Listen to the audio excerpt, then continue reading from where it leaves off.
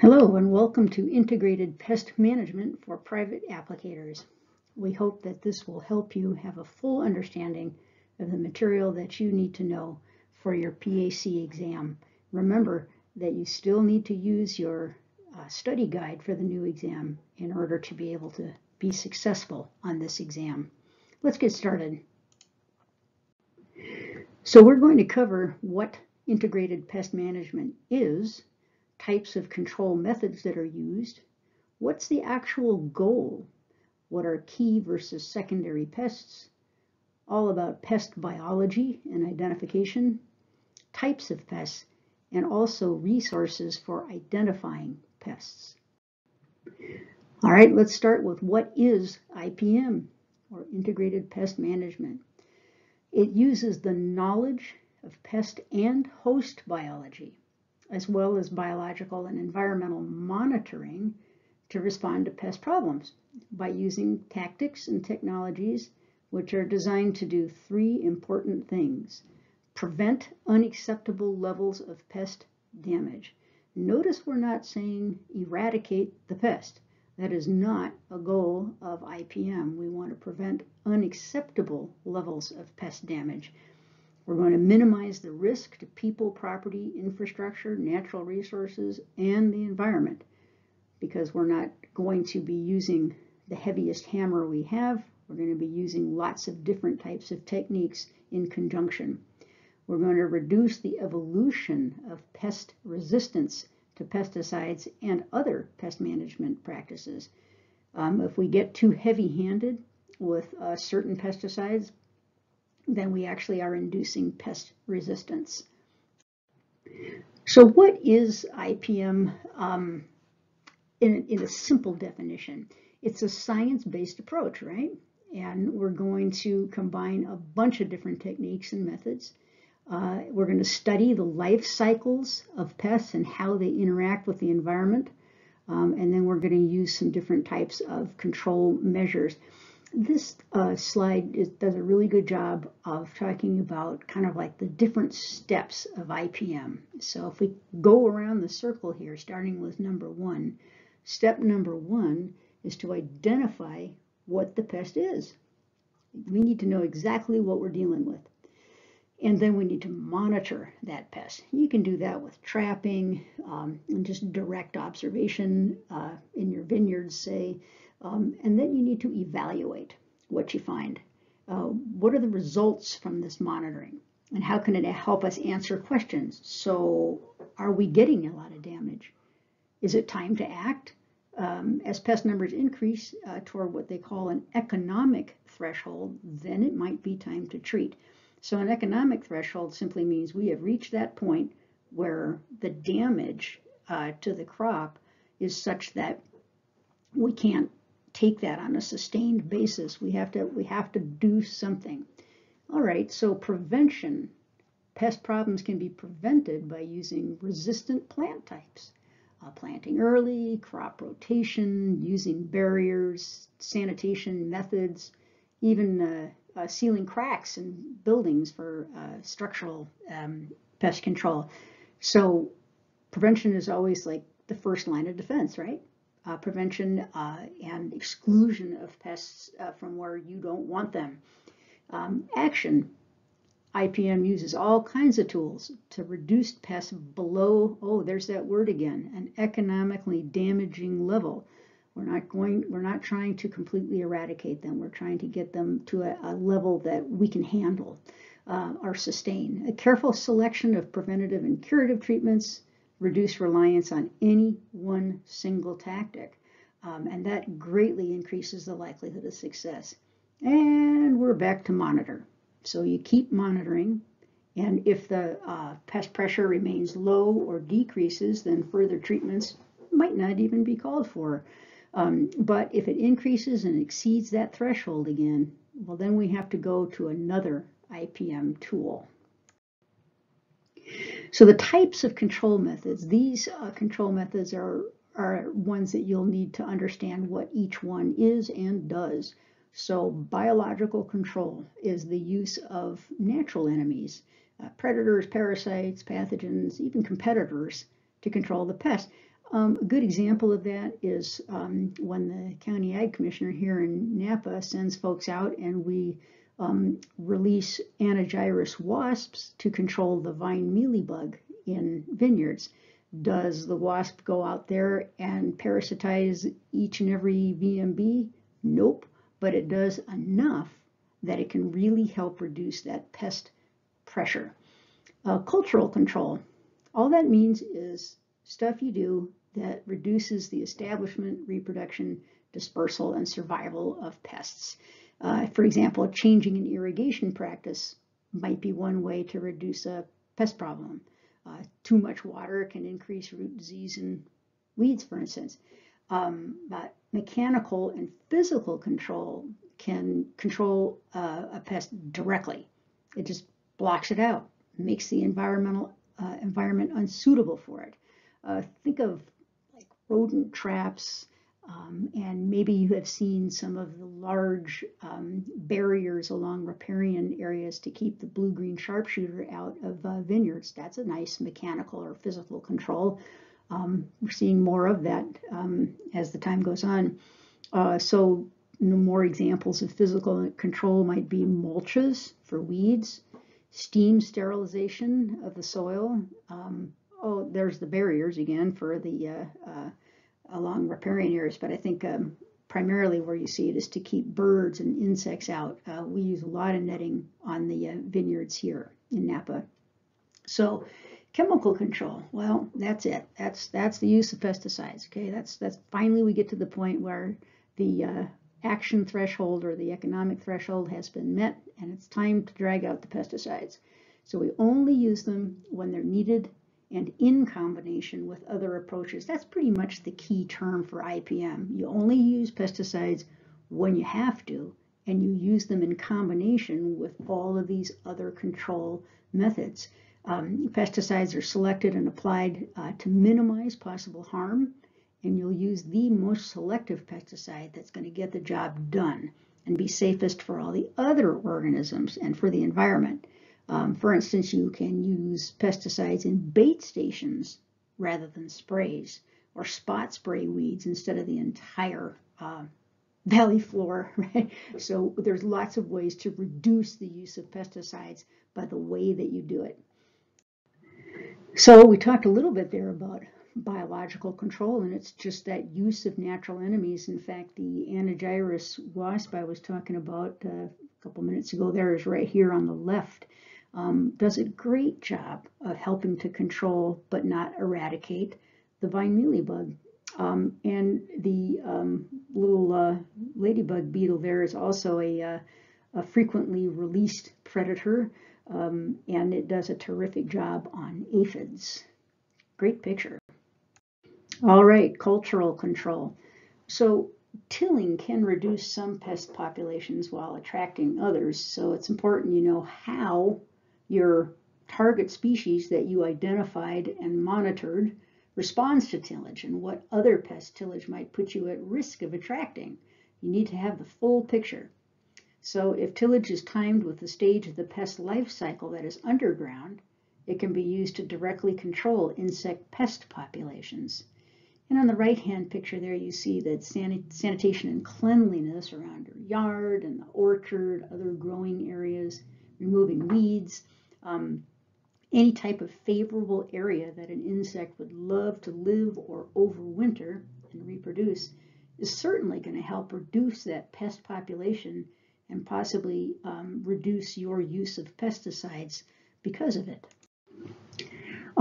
So this is a picture of that rodent trap I was talking about. I love that picture. There's no bait in there, and boy, that mouse is just running in. Don't think we'd see that very often. On the right, you see a screen covering a garden crop. Works great. And that's just a good example of mechanical or physical control.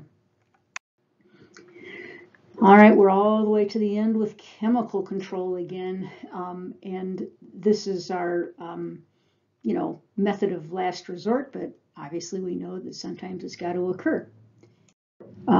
So the whole goal of IPM is that we want long-term sustainable pest suppression with low impacts. And you remember I've already said this several times, not eradication. So the hallmark of IPM is that you can do it for a long time. It's sustainable long term. We are suppressing pests, not eradicating them, and we have low impacts because we're using a combination of methods. Here's an important concept, and it's important that we remember that when we use normal pesticides and we use them too much, or we just use them in the wrong way, we can create some real problems here. So a key pest is one that's causing major damage on a regular basis. Okay, that's easy to remember. So what is a secondary pest? Well, because of misuse or overuse of certain methods, secondary pests occur because of the action that you took to control the primary pest. Let's take a better look at that. You can see in the picture that the little green ant creatures are representative of a natural enemy, like that Anagyrus wasp, say, and the orange one is a key pest. The black one is the secondary pest that is now surging as a result of the method of pest control you use. So when a pesticide is applied to control one pest and it kills the natural enemies or the introduced enemies, that we're keeping a second pest population in check. A lot of predators can be helpful in keeping aphid populations from reaching damaging levels, but the broad spectrum insecticides that are used to control key pests are highly toxic to the aphids too, right? So that might lead to a resurgence of emergence of a secondary pest. As a result, applying the insecticide leads to secondary outbreaks of aphid populations or other populations of insects. So a large jump in population happens when pesticide kills off the natural enemies along with the target pest, and it's called pest resurgence. All right, fun facts about insects. There are insect species that act as both pests and natural enemies. That makes sense.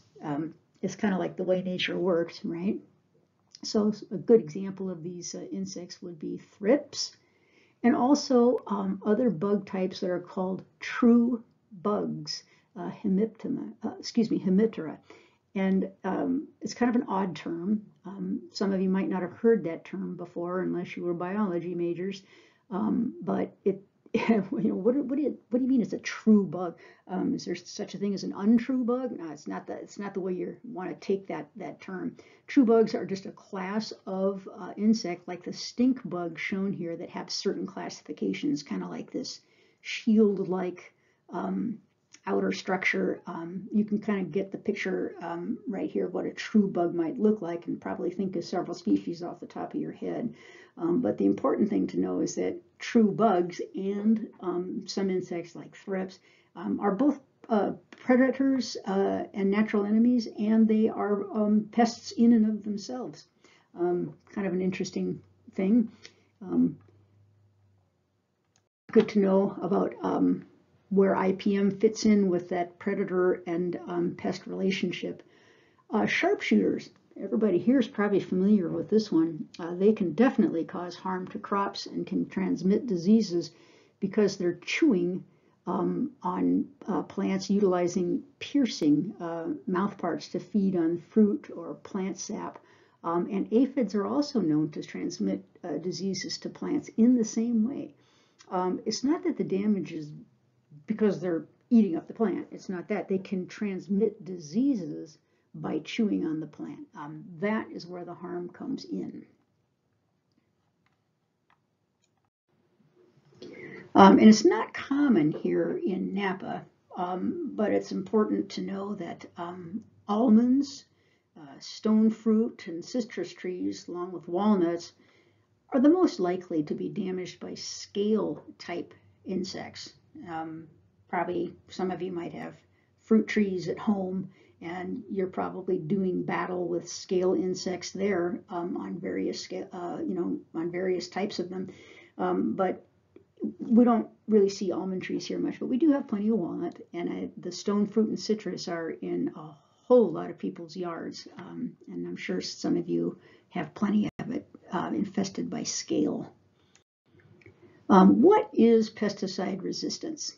Resistance occurs when a pesticide exhibits reduced effectiveness, right? It doesn't control the pest anymore at that formerly effective rate. And why does that happen? How does that happen? Well, pests have this really brief lifespan on this earth, right? And they develop really rapidly. They don't go far, and they generate this high number of offspring. And so the pest, like a mite in this picture, eats a plant. You do a pesticide application, and the individuals that were just by chance genetically most resistant will survive that application. And by surviving, guess what? They're the ones that thrive and reproduce. And now you do another pesticide application down the road, and those resistant individuals again reproduce, and over time we develop pesticide resistance. So pest biology and identification is important, because remember, that was your first step in integrated pest management. Identify the pest, and then we start to monitor it, and then we determine what kind of damage is being done here. So, all right, we can identify it, and we need to research the biology and understand that life cycle, and then we can start moving forward from there. But you know, how do we identify that pest? There's a lot of different ways to do it. But once you have the information, you can develop a pest control plan. You want to make sure you monitor it, right? And then you can control it at its most susceptible life stage. That's important. You don't want to try to control that pest when it's at its strongest. You want to try to control it at its most susceptible life stage, because it will probably use less strong methods. So the IPM component that's most likely to enhance the efficacy of pesticide applications is that monitoring process. We've heard that a few times now. So how do we identify that pest? Well, there's some resources for you out there. UC Cooperative Extension, CDFA. They even have a lab that can help you out. The UC IPM Integrated Pest Management Program has wonderful information and lots of pictures to help you identify pests. We can help you identify pests here at the Ag Commissioner's Office, and we use all the same resources as you. This is one you might not know about. It's pretty old-fashioned. It's pretty much professional entomologists that use this technique. I certainly remember doing it in college. What is a dichotomous key? Well, we all know that, die means two. So what we're doing here is we're kind of going down an if-then chart. Take a look at the picture on the left. So if we want to identify what these insects are, it's like, all right, are the wings covered by an exoskeleton? If so, go to step 2. If not, go to step 3. Is it a round shape or is it an elongated shape? You see what I mean? If-then table. On the right, it shows a good example of that too. Large wings or small wings, long rear legs, short rear legs, and these go on for pages. I don't think you're likely to use one of these yourself. However, it's important that you know it exists and that it is an important resource for pest ID. What do we use? Google or your favorite search engine. We're not recommending one over the other, but there are a lot of great pest ID resources on the internet. And that's actually a really good place to start, is to look at images. And there's like bugguide.net. There's all kinds of wonderful resources on the internet that you can use. So what the heck are weeds? They're invasive for sure, right? But what makes them a problem? They're a problem because they're competing with your crop for water, nutrients, light, and space. Yep, that's a problem.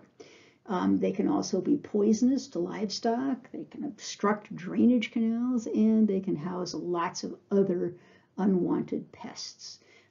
You'll notice on the right there's a difference between summer annuals and winter annuals, hence the name. Not too difficult there. But let's take a look at the other pest types. So you've got invertebrates. We've been talking about them a lot. Animals that do not have a spine. They are invertebrate. So arthropods, insects, nematodes, microscopic worms, snails, slugs, all that fun stuff. So who are the vertebrates then? The ones that do have a spine. I think most of us know intuitively who that's going to be. Birds, reptiles, amphibians, fish, mammals. And it's important to know that pests that are really commonly found on livestock but not on plants are stuff like ticks and lice. You know, they're kind of in a group of their own.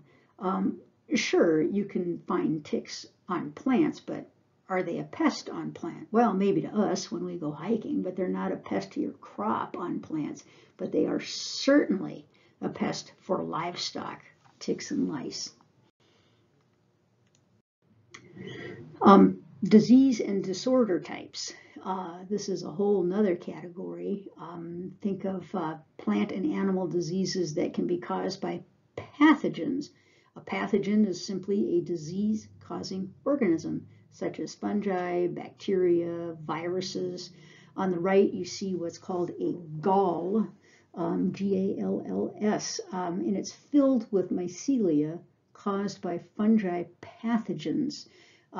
So, you know, if you've never seen one of these before, that's what you're looking at. You're looking at a thing called a gall that is caused by fungi pathogens, and mycelia is a pathogen in itself that can cause damage related to fungi. So a disorder is caused by non-living or abiotic, meaning without life, factors such as nutrient deficiency or contaminated water. On the right's an example of a disorder caused by contaminated water. So I wish that I could answer your questions, but this is a recording. And I do hope that as you read your study guides, some of this information will kind of jump out at you and say, oh yeah, I remember that. That's our hope. So from here, we will move on to the last portion of the PAC workshop, which is a quick little session on how to interpret labels.